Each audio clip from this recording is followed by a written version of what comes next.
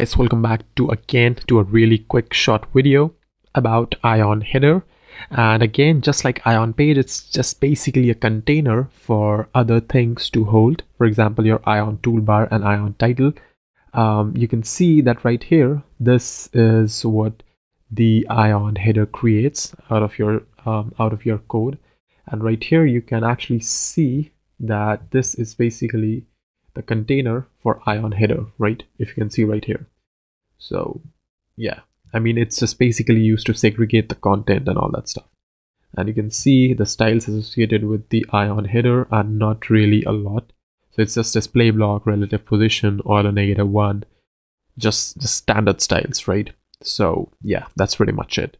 So yeah, that's all for this video. That's all what IonHeader does. It's just basically a container for other things. So if you want to throw something in the header, make sure it's inside IonHeader.